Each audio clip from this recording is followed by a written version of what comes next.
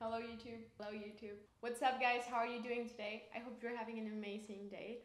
Welcome back to my channel. Welcome to a new video. If you don't know me, my name's Natalia, and in this channel I share a bit of everything in my life. I share a lot about fitness, a lot about nutrition. I share some of my work. I'm an actress and a model, so I share the backstage of that.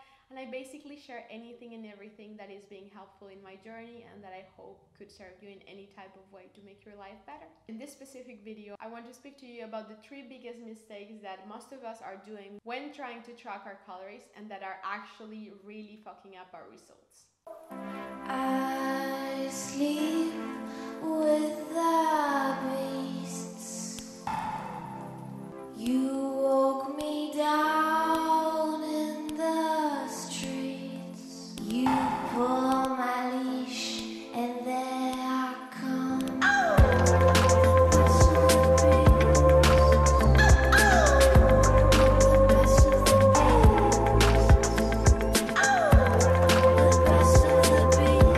So the first mistake I want to speak to you about is whether you weigh your food cooked or raw.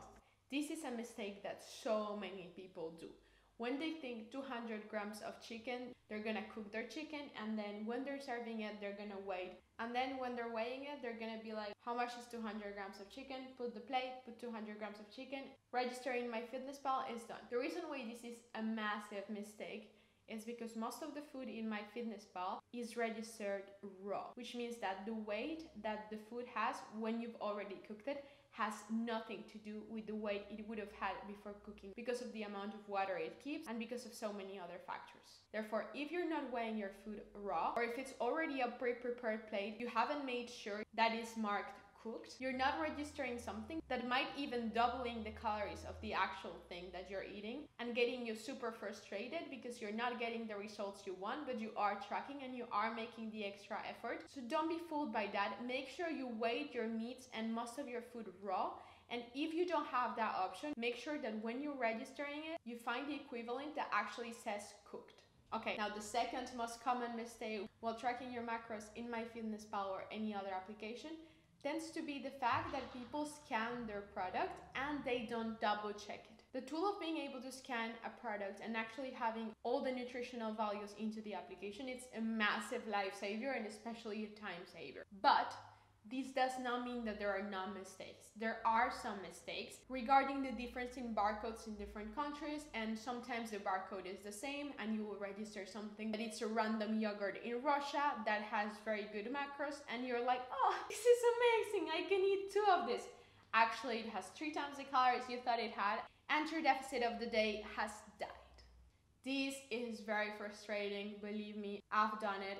Felt like I was not advancing and realizing that because I ate the same thing every day, I was doing the same mistake every day, and therefore I was just losing my time for weeks. If you had done this, or you have found one product in MyFitnessPal or any other application that is inconsistent, please let me know in the comments down below. It's gonna be helpful for someone else. And while you're there, please don't hesitate to give this video a thumbs up and to subscribe to see my next videos, because I'm gonna be posting a lot because I'm still in lockdown.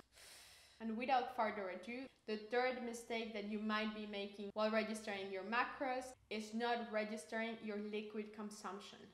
This is one of the biggest mistakes I've seen out there, and it's one of the most expensive ones in terms of results. I think at some point there was kind of like maybe a myth or something going on in the industry where people thought that liquid calories didn't count, or that if you didn't bite into it, it wouldn't become fat, or I don't know what happened, but a lot of people have a belief that liquid calories don't count.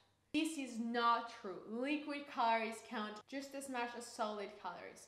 So your sauces, your ketchup, your mayo, orange juice, the cappuccino that you're drinking, all of these things have calories, and if you do not register them, you're getting into the way of your own result, because these calories are very, very meaningful. They're gonna mean just as much as the calories from your chicken. And if you're not being mindful of them, you're gonna be oblivious to the fact that they will have an effect on your body, and then you're not gonna see the results you want to see. I'm telling you this because if you're already making the efforts of tracking your food, it means that you're committed to what you're trying to achieve. So don't step on your own weight. If you're taking the time and the effort to register, make sure you do it well, because why doing it if not? So remember, every single thing you drink, chai lattes, cappuccinos from Starbucks, cappuccinos from home, all your sauces, all these things, unless they are marked 0 calories, which some sauces are and they're amazing, all these things do count. So do register them. That doesn't mean take them out of your diet. That's insane. We're gonna have them. They're amazing.